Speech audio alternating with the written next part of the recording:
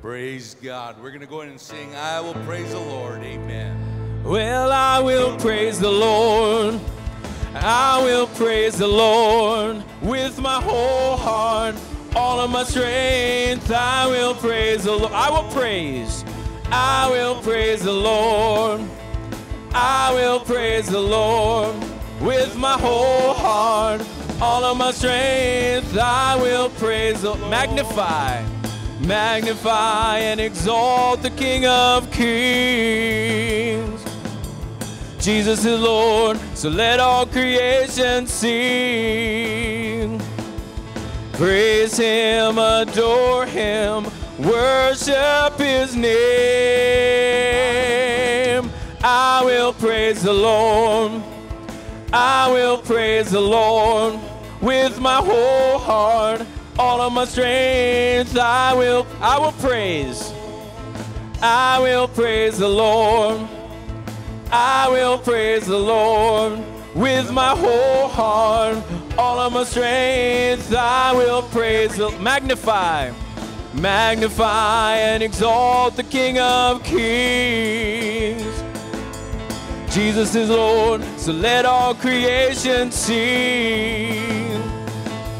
Praise Him, adore Him, worship His name. Every knee shall bow, every tongue confess, Jesus Christ is Lord forever. Every knee shall bow, every tongue confess, Jesus Christ is Lord forever. Can't stop praising His name. I just can't stop praising His name. I just can't stop praising His name. Jesus can't stop praising His name. I just can't stop praising His name. I just can't stop praising His name. Jesus, He's the King of Kings and the Lord of Lords. I'm gonna shout it on the streets. He is Lord, King of Kings and Lord of Lords. I'm gonna shout it on the street. He is Lord. Every knee shall bow, every tongue confess, every demon tremble, every voice shall rise and say Jesus is Lord. Oh, let's just give God praise. Amen. Thank you, Lord God.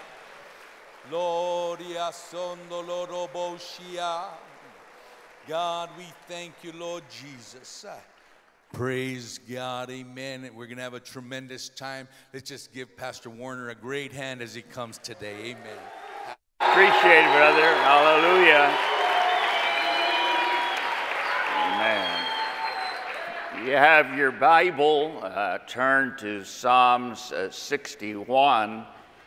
This is going to be a much different service. Pastor Rick got his 10,000 steps in with thick carpet and thin road tires. I'm not moving much, so maybe it'll make it easier on everyone. So, Psalm 61.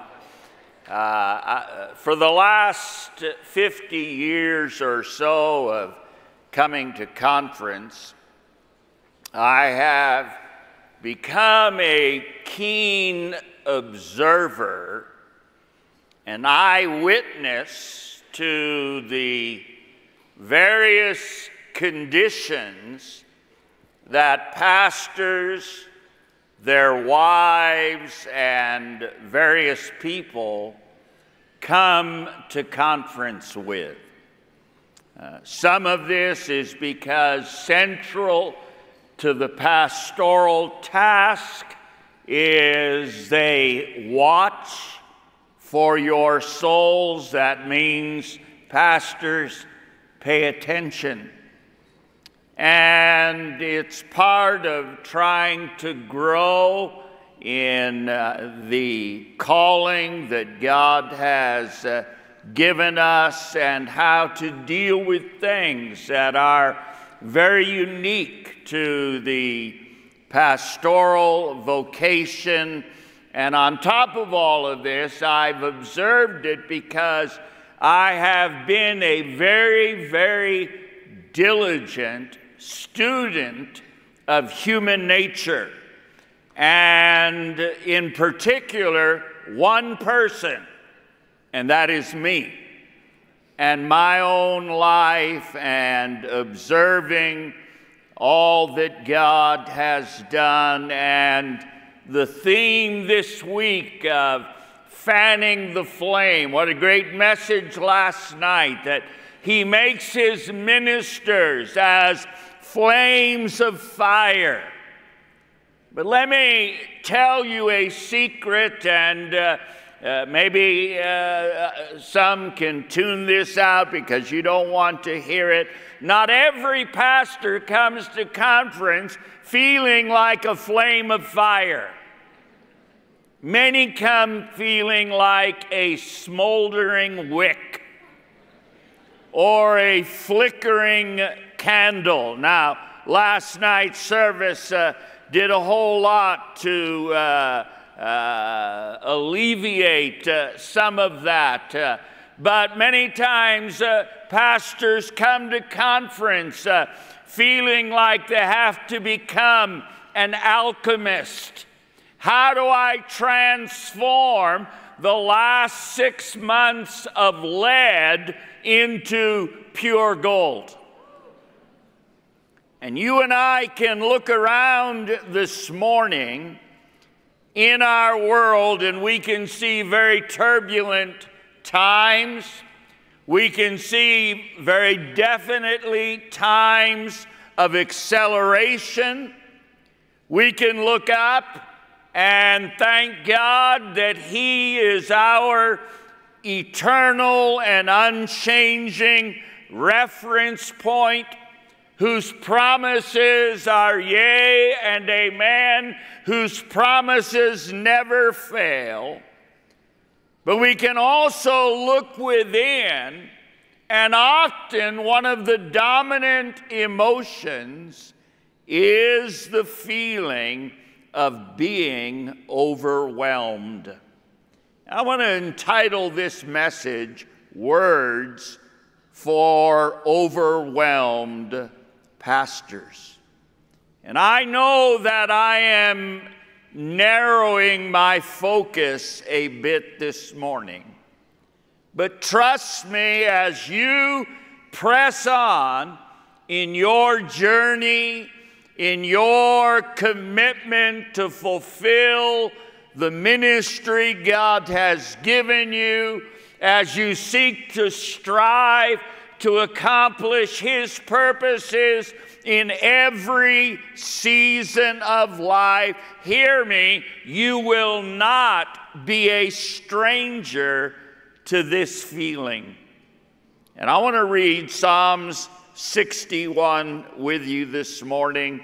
I'm reading this out of the New Living Translation, where it says, "O God, listen to my cry. Hear my prayer. From the ends of the earth I cry to you for help. When my heart is overwhelmed, lead me to the towering rock of safety. For you are my safe refuge, a fortress where my enemies cannot reach me. Let me live forever in your sanctuary, safe beneath the shelter of your wings. For you have heard my vows, O God.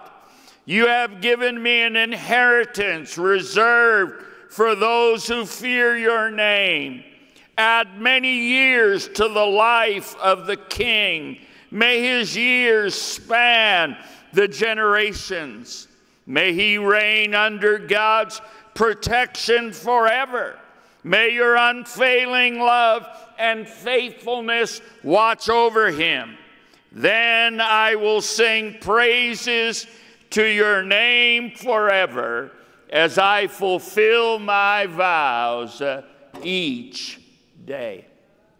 Let me start and talk about the frequent residents, because one of the questions that is being asked in our world today is, what is wrong with people? In other words, they are observing societies and nations, human behavior. What is wrong with people? The Atlantic magazine a year or so ago had an article written by Olga Kazan, and her question was, why are people acting so weird? And in this, she queried more than a dozen experts on crime, on psychology, social norms.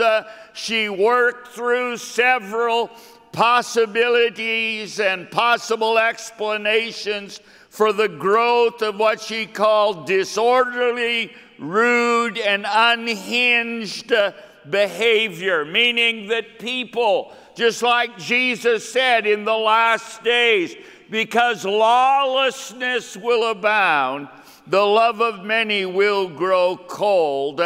And at the top of the list, and these people we know are very good at diagnosing problems, they just don't have any answers. At the top of the list, she said, we're all stressed out. And she quoted a business professor from Georgetown University on the data of why people are behaving so badly, and found that, quote, the number one reason by far was feeling stressed out or overwhelmed. And even though you're called of God, even though, as Pastor Elliott preached, we are part of a work of God, that doesn't exempt any of us from coming to this specific address. I like what King Jehoshaphat prayed in 2 Chronicles 20. Oh, our God, won't you stop them? We are powerless against this mighty army that is about to attack us. We do not know what to do, but we are looking to you for help. That's a pretty good description of how we live most of our lives. We don't know what to do, but we are looking to you for help. And this word in our text casts a shadow over everything, and that word is overwhelmed. Verse 2, from the ends of the earth I cry to you for help. When my heart is overwhelmed, lead me to the towering rock of safety. Now, that is a powerful verse for an international Bible conference. From the ends of the earth, there are in this building nations represented by pastors and laborers and churches. I would like specifically to those, Sergei Golubev and our brethren pastoring in Russia, from the ends of the earth. And the common pressing emotion behind this is when my heart is overwhelmed. And the called for action is I cry to you for help. Now, you know, I know that your prayer life is so exquisite. It is unbelievably eloquent. Sometimes you are impressed when you pray at how spiritual you sound. But how many know sometimes prayer is just simply, God help?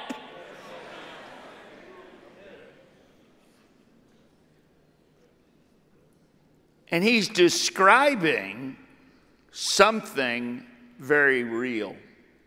One of the contributors to this and feeling the inspiration to preach it in our Bible conference here was last month in the build-up to our own conference. I've been trying to give myself to the task of writing a book, which is a lot harder and slower than I first imagined.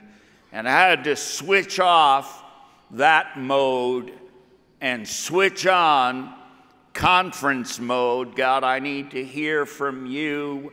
What is it that you would have me to preach? And all of the various elements, the build up to conference, and all of the financial obligations. You know, it is nice to worship in a new conference center that was built, but and we enjoy that. We thank God for that. But there is a difference between paying $7,500 a month for a mortgage and then paying $40,000 a month for a mortgage. You know, everybody thinks, oh, well, that's just, you know, a big church. The only difference is you have more and you have bigger problems. Same thing, nothing changes. It's just a question of numbers. And so all of the financial obligations, airfares, bringing pastors in from all over the world. And right in the midst of all of this, I was hacked.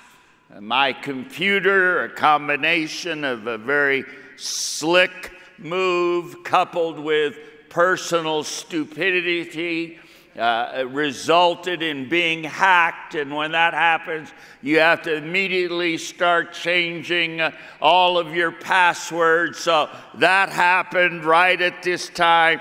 And you know, if I told you that I got up every morning singing the Hallelujah chorus, I would be lying. You know, there was something that began to build up, this deep inner sense of feeling overwhelmed. And it was right at this exact time I get lots of emails or bloggers and other things that come to my inbox, was an article that said 5 words for an overwhelmed leader. I didn't read the article. All I read was the title, and the title alone was the Holy Spirit's way of reminding me, son, I know what's going on. I've got you covered. And not surprisingly, this is why the Bible is anything but silent here.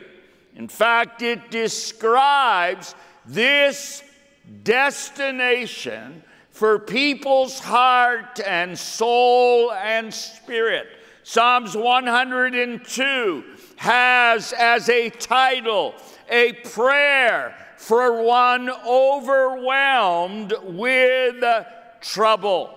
Psalms 143:4, therefore my spirit is overwhelmed within me, my heart within me is desolate. In other words, you're not going to grow in your own ministry or in this work of God, no matter what stage of development you find yourself at, that will not occur without having times where you don't have the answer, that all that you search for, you come up empty. Expectations seem to be growing while your own sufficiency is decreasing. And it's kind of like walking on a treadmill. You're moving, yes, but you're not going anywhere. I don't know if this is just my own type A personality, but days when I don't accomplish anything are vexing to me. And I'm glad that this is a work of God, not a work of man, but still, when that is a description of not just one, but you can string together many days. You're overwhelmed that you don't know what step and what to give yourself to first. And, you know, you are doing a good job this morning of being in a Bible conference, appearing to have it all together, not a problem in the world. But for the 2 or 3 or maybe half dozen of you that you relate to this feeling, let me continue to understand and really grasp these overwhelmed verses. You find in the Bible that they are so frequently connected to waves and floods and waters, that this idea of being overwhelmed is linked to the experience of drowning. So, 2 Samuel 22:5, the waves of death swirled about me, the torrents of destruction overwhelmed me. Psalms 88, you have overwhelmed me with all your waves. Psalms 124, then when the waters had overwhelmed us, the stream had gone over our soul. So they all bring together this idea, this feeling of drowning. We have in our church a brother who really came very close to drowning in one of the beaches in Southern California. Decided it would be a good idea to swim in the ocean wearing his Levi's, and got caught in a riptide. And the harder he tried to swim, the further out he began to drift as his energy began to be depleted. And I asked him about this, and he said, I felt completely helpless. And then added to that, he said, I was overwhelmed by anger, meaning, wait, this is too soon to check out, and overwhelmed with feelings of sorrow. And just before he took and inhaled a large gulp of the Pacific Ocean into his lungs and went unconscious, he said, I remember screaming out loud, God, you have to do something. And he woke up, came to his senses face down on the shore. And David said, look at it again there in verse 2. He doesn't say, if my heart is overwhelmed within me. He says, when my heart is overwhelmed. Mark it down. It is an address that it may not be a permanent one, it may be an Airbnb, but it is a destination that all of us will frequent from time to time. And just try to remember this, saints. Jesus knows because he's been there. When he went to the Garden of Gethsemane, Matthew 26, then he said to them, my soul is overwhelmed with sorrow to the point of death. Stay here and keep watch with me. Going a little farther, he fell with his face to the ground and prayed, my Father, if it is possible, may this cup be taken from me, yet not as I will, but as you will. Jesus said, my soul is overwhelmed. So let's look secondly at some of the avenues of approach here. And it is hard to ask this in a Bible conference where, you know, we're all very studied at making sure we put on the correct pastoral face for everyone. But to really grasp this is going to take a little bit of transparency. And the amens just roared. Because that is all of our strong suits. Paul and I have always been drawn to and love this passage in 2 Corinthians chapter 1, verse 8. We do not want you to be uninformed, brothers and sisters, about the troubles we experienced in the province of Asia. We were under great pressure, far beyond our ability to endure, so that we despaired of life itself. Indeed, we felt we had received the sentence of death, but this happened that we might not rely on ourselves, but on God who raises the dead. Paul is being transparent. He says, brothers and sisters, I don't want you to be uninformed about what we went through and what we encountered in the province of Asia.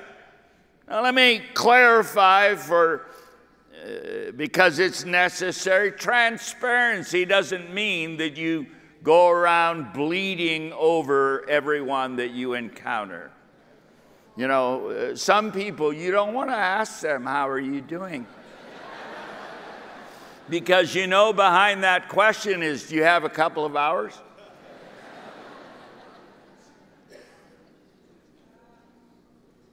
But Paul said, I don't want you to be uninformed of what we encountered. He's describing this season, which was obviously an overwhelming one, but he did so to honestly relate with the aim of soliciting their informed prayer. Not just a general, God bless so-and-so. I don't want you to be ignorant. I don't want you to be uninformed. Why? So that you can pray with clarity. Because the winning tandem is always God's help coupled with the prayers of the saints. Made me think about the emotional life of the normal pastor and pastor's wife, where you can go from incredible heights of joy and rejoicing to the darkest depths of despair. And that's just a 24-hour cycle. And so some of the roads are mapped out for us, especially in the book of Psalms. So let me just briefly touch on a few.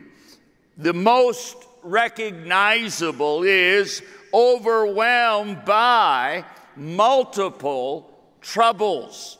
Jeremiah 45:3, I am overwhelmed with trouble. Haven't I had enough pain already?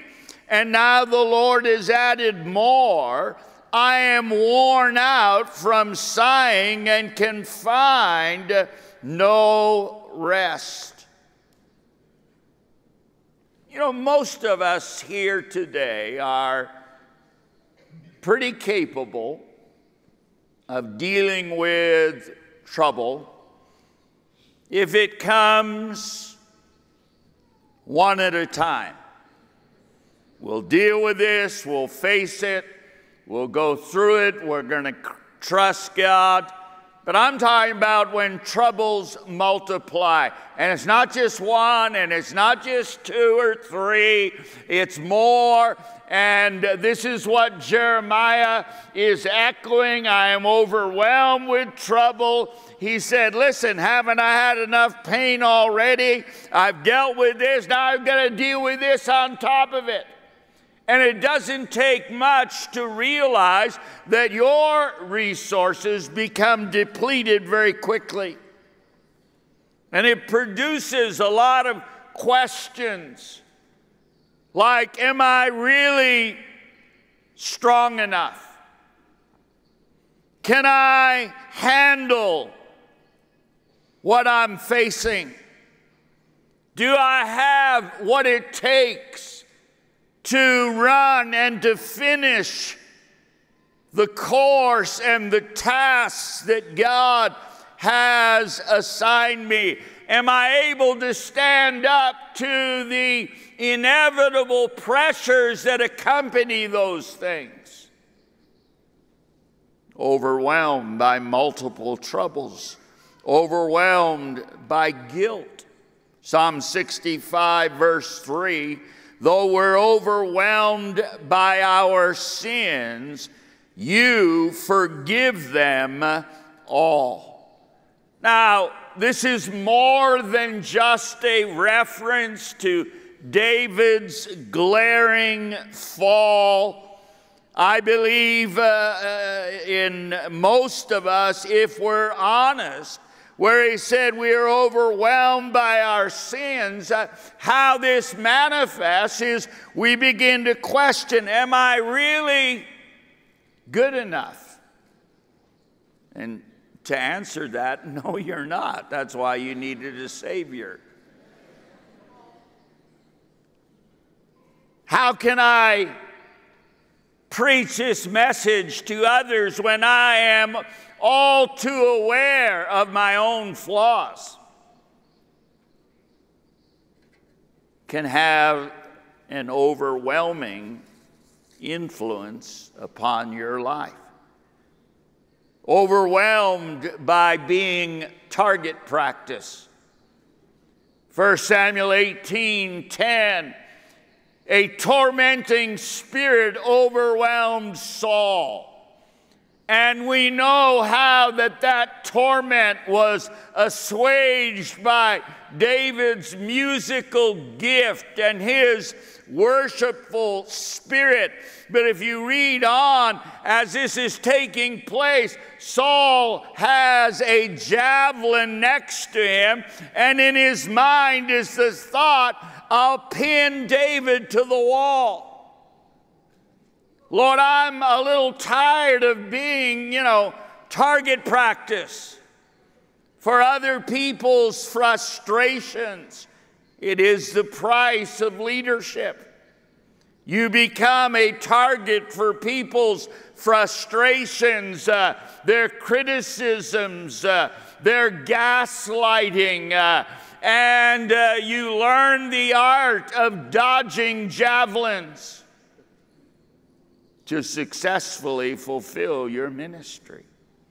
There is also being overwhelmed by your thoughts about God. Job 19:27, I will see him for myself. Yes, I will see him with my own eyes. I am overwhelmed at the thought. Now, one of the things that triggered this, I was reading, I believe the individual is a pastor, but he was telling how in his life and in his ministry he was feeling overwhelmed. And one night he told his wife what he was feeling, etc. Thank God for pastors' wives who can speak God's mind and God's wisdom to her husband, instead of affirming him in his madness. And so he says, you know, honey, I'm really feeling overwhelmed. And she asked him this question, which is brilliant. She said, what are you believing about God right now? No, I'm not talking about what you have in your doctrinal statement. I'm not talking about what you will say when you're before a gathering of people. She asked him, what are you believing about God right now? What are the kind of thoughts that are proliferating in your mind right now? Because as a man thinks in his heart, so is he. And this is a brilliant question because it really exposes and reveals, do you have hard thoughts about God?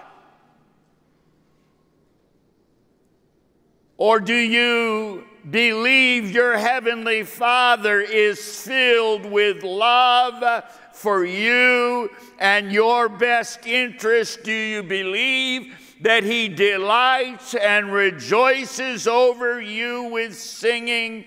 Do you believe that He is good no matter what's going on around you or even within you, and that He is working all things together for good to them that love Him and are the called according to His purpose? What are you thinking about God right now? Do you believe that His steadfast love to you never ceases? Because the wicked servant in the parable of the talents excused and justified himself by saying what? I knew that you were a hard man. Based on what? He's already given to you and your homeboys all of these talents that aren't yours. He's blessed your life. What are you basing that on? I knew that you were a hard man. See, deep down inside, do you really believe that even though life is tough, God is always, always good? What are you thinking about Him right now? Because, listen, if your thoughts about God are askew, you will be overwhelmed over and over again. Instead of being able to say like Paul, if God be for us, who can be against us? So let me close and talk about a wonderful transition. Because God, in a moment of time, can turn the page. That is the beautiful thing about conference, that no matter what condition you arrived in, and I know you put aside your the best looking suit, and you've got it all mapped out. Monday night, I'll start with this, and then I'm going to save this for Thursday night, international night. And of course, on Friday night, I really want to come representing, or you've got your dresses all picked out. But the reality of conference is, regardless of your condition, God can turn the page. And it is as simple as that. It doesn't take a huge, major endeavor. He can just turn the page. And that's why, back to our text, when my heart is overwhelmed within me, put a space there, because what you write and what comes next is the determiner of the direction and the outcome and the growth of your life. When my heart is overwhelmed within me. Psalms 142:3. When I am overwhelmed, you alone know the way I should turn. Wherever I go, my enemies have set traps for me. When I am overwhelmed, what is my confidence? You know the way I should turn. It's like flying a plane.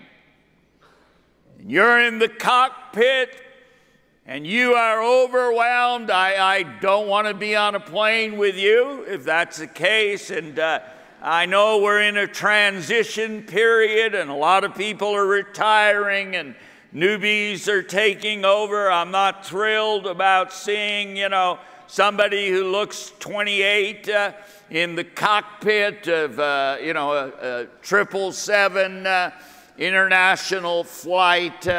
But when I am overwhelmed, you know the way I should turn.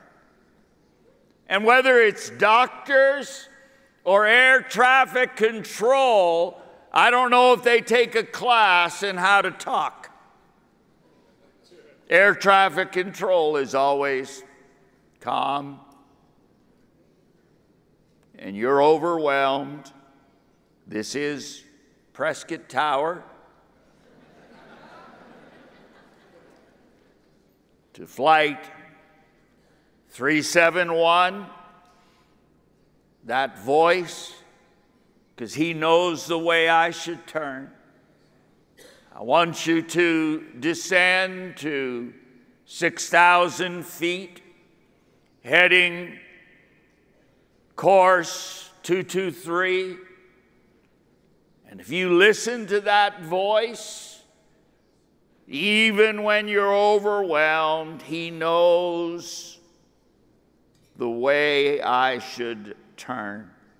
There's a great verse in Psalm 77, and you're a preacher. You could build a whole sermon around this, but it is another psalm where he's overwhelmed with longing for God's help.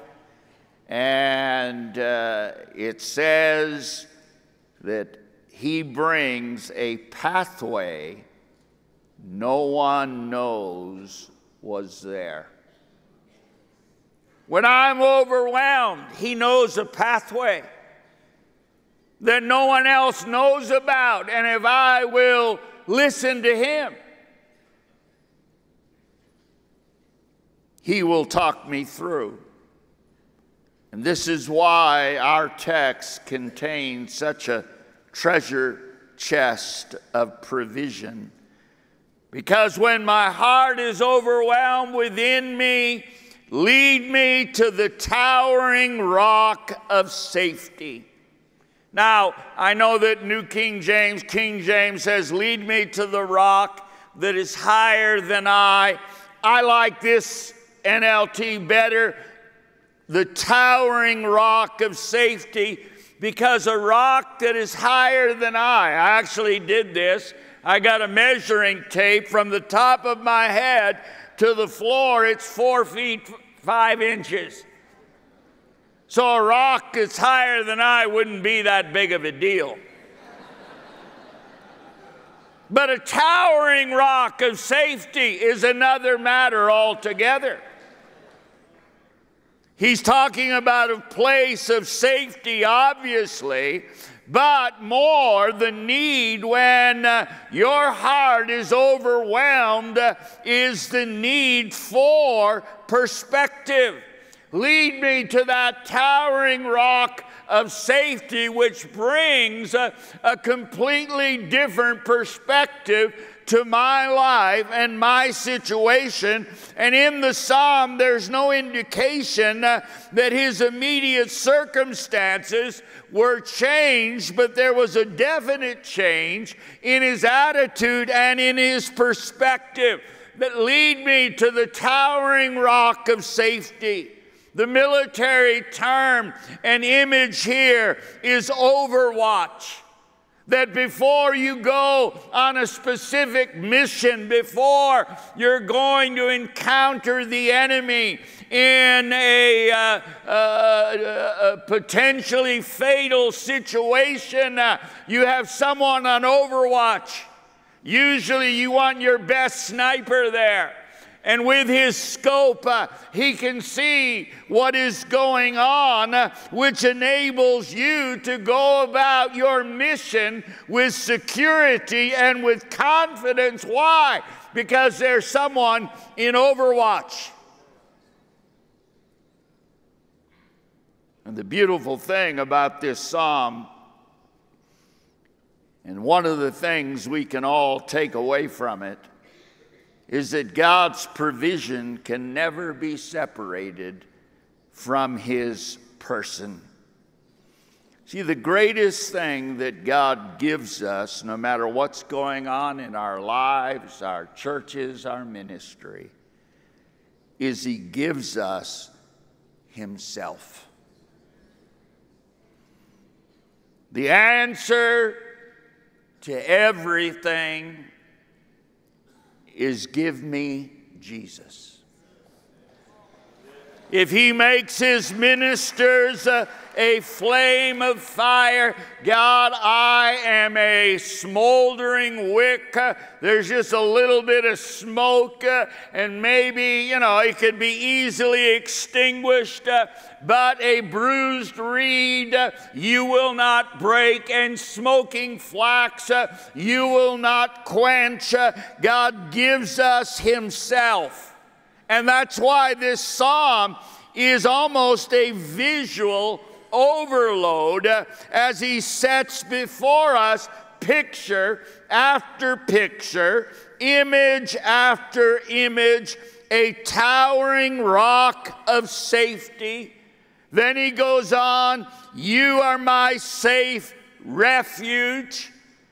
You are a fortress where my enemies cannot reach me. You're a fortress, God, where these make me untouchable. Then he talks about your sanctuary, which is not a church service as much as it is a familial image about home life, that I have become a dwelling place of God through the Spirit. And then he talks about under the shelter of your wings, that just like a hen shelters her chicks until they mature, this is a maturing place for all of our lives. And you will not come to any place of real maturity without finding yourself in times, in seasons where you are overwhelmed and you are forced to look to Jesus.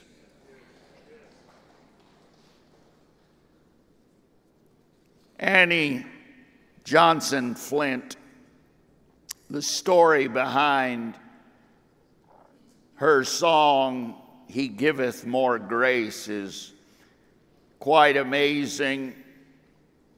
She is responsible for numerous poems and songs that are geared to dealing with faith and triumph in times of trial and suffering.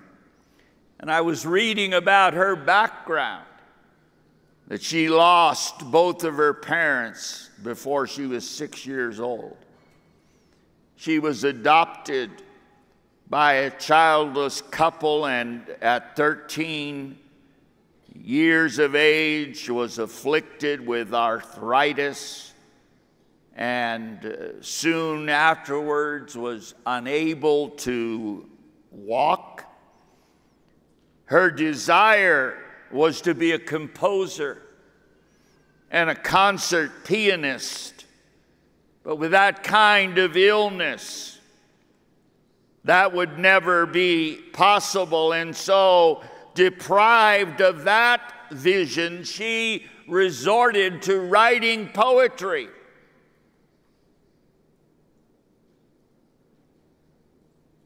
Another truth in life is we love open doors, don't we? Oh, God opened a door. Hallelujah.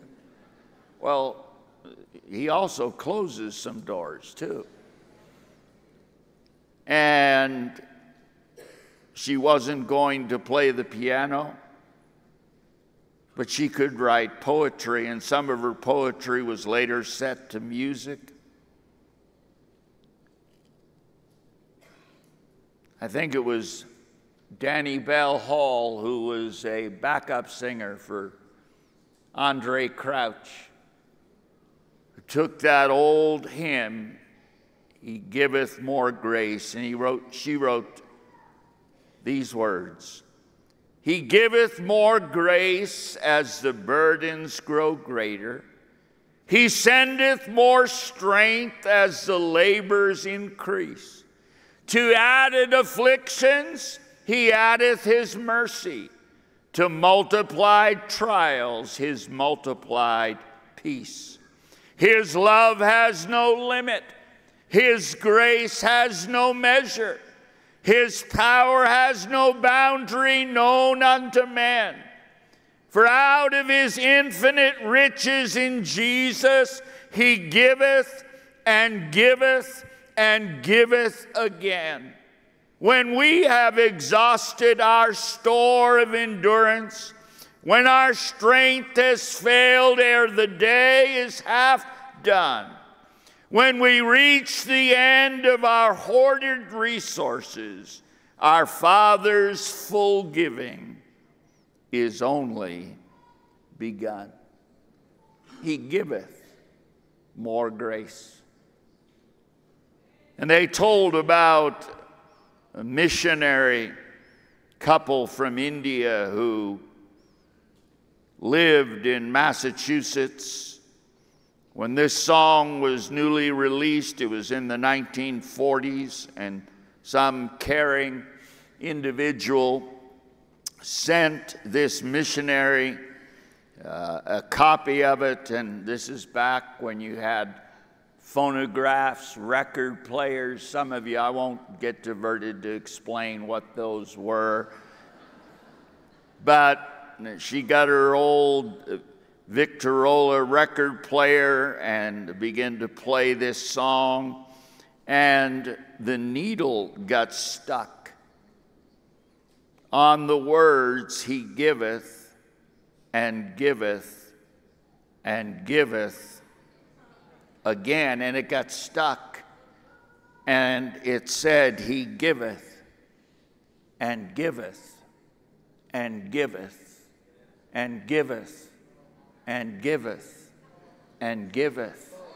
and giveth and giveth," until joy started to rise within their spirit and understood that God is always faithful. And when my heart is overwhelmed within me, saints, there is a towering rock of safety where He can lead and guide and direct you and preserve your life and preserve your ministry and the purposes that He has for your life. I want you to bow your heads this morning, and we're going to go to God in prayer. God can turn the page, and you can go from being overwhelmed to being overjoyed. He begins the psalm, when my heart is overwhelmed. He ends by saying, then I will sing praises to your name forever.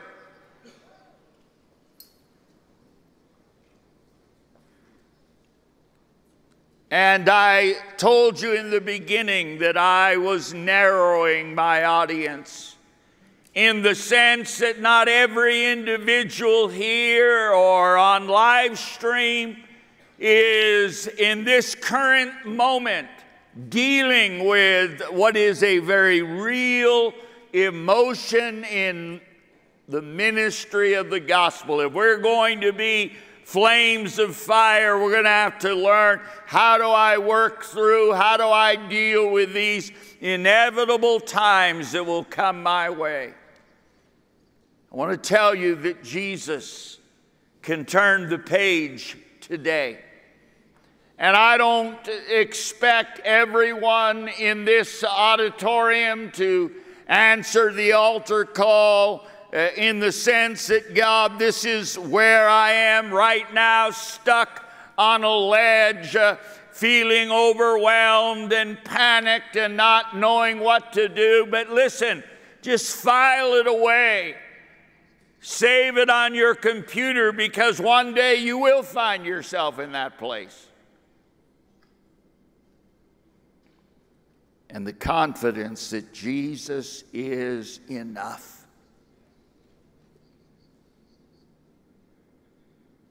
I feel the Holy Ghost, because God does want us to go home as flames of fire, but we're going to have to work through some things in our own life, our perspective.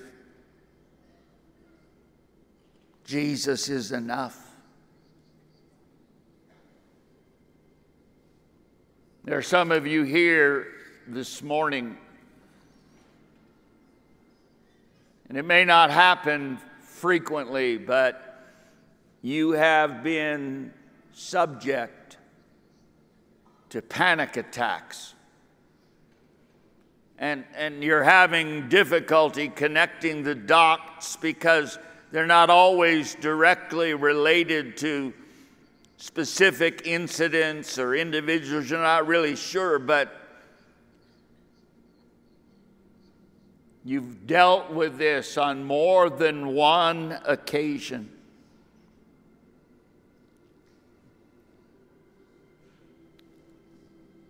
And simply be honest. Admit it.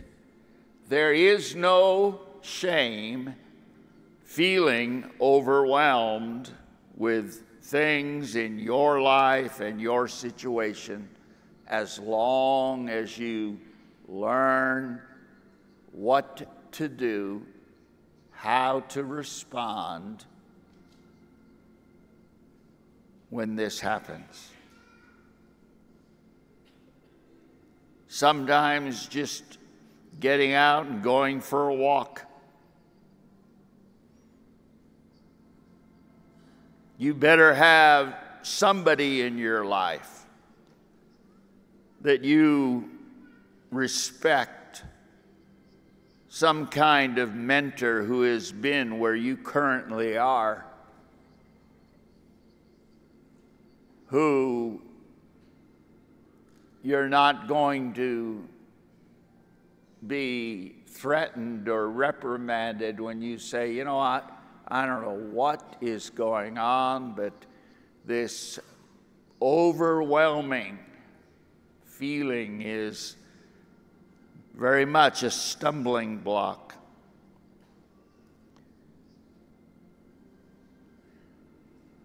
And if you're going to get bigger, the saying is, you're going to have to get better first.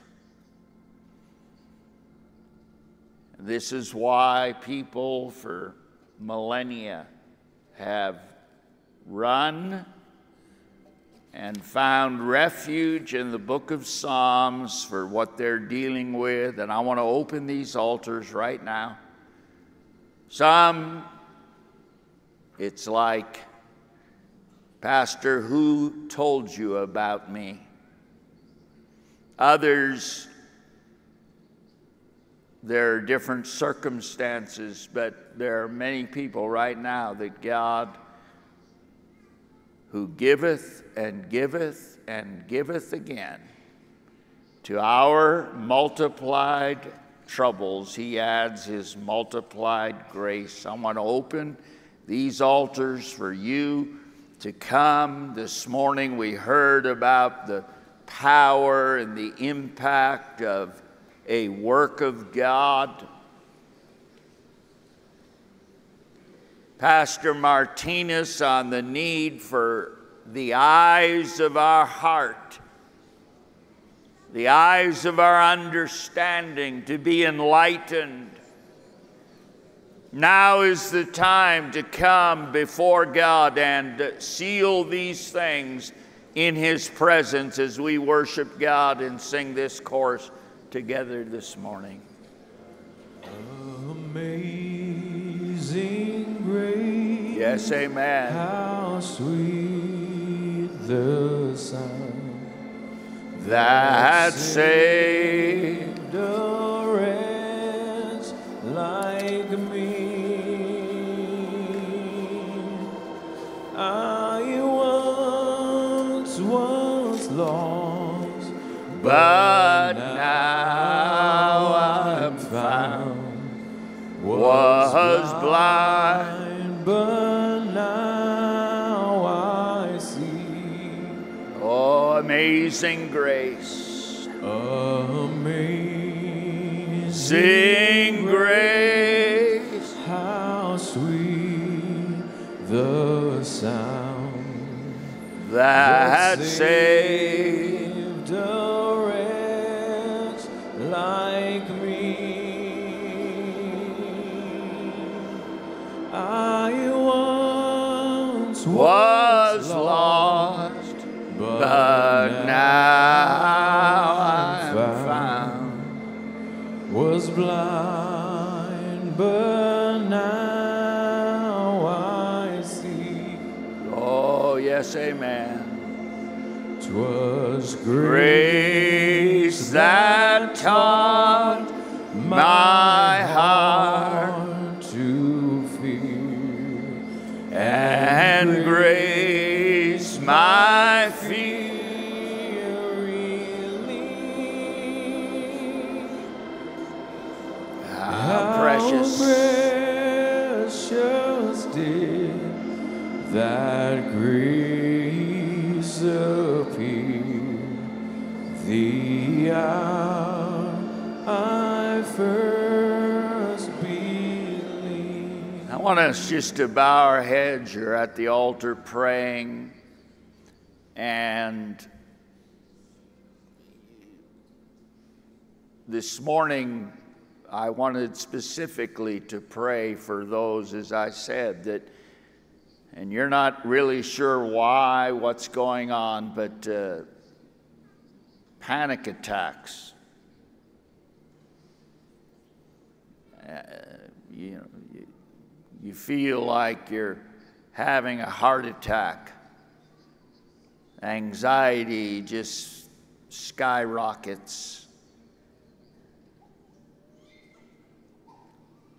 You even go to the hospital, is something wrong with me? No, there isn't. And listen, I don't know all the reasons why, but I do know when my heart is overwhelmed within me, lead me to the towering rock of safety. And if you're here, you say, Pastor, I've been dealing with this. It's been very troubling. I don't know why. I want you just to lift your hand. No one is just looking around, but you know this. This is very common. I want you to pray with me right now. Jesus, I thank you that you are my Savior. and my deliverer. You have not given me the spirit of fear, but of power and of love and of a sound mind. I want my thoughts towards you to be sound and to be correct. I take dominion over anxiety, this overwhelming emotion that is tormenting. I am a child of God. And Lord, you are my refuge and you are my fortress where the enemy cannot reach me. And I claim that dominion for my life, for my family, for my ministry. And I thank you and give praise in Jesus' name. Let's just thank the Lord together. Lord, we honor and we thank you for your faithfulness. Lord, esianandolo borisi teleamandala labokorie. Lord, we give glory to your name above every name. Lord, have right of way. Help your people. Help your ministers, oh God, to be those flames of fire in Jesus' name. Hallelujah. I want us to sing that chorus. What a fitting chorus again, that first verse of Amazing Grace, as our brother comes to take the service, and looking forward with anticipation to tonight's service. A wonderful time in the Lord. God is going to flip and turn the page for many, many lives this week. Let's sing it as our brother comes. Hallelujah. Amazing grace, how sweet the sound that saved a wretch like me. I once was lost, but now I'm found. Was blind, but now I see. Praise God.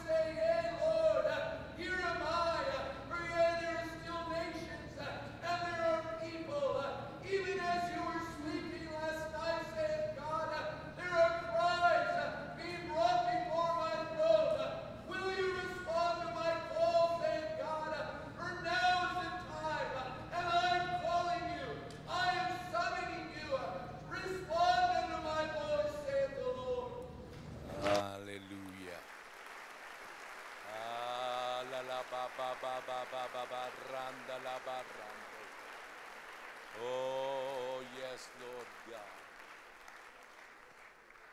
Praise God. We have a great time this evening. Don't forget, prayer is at 5 o'clock. Service starts at 6 o'clock. Amen. Let's just be very prompt. Amen. At that, we're dismissed today. Amen.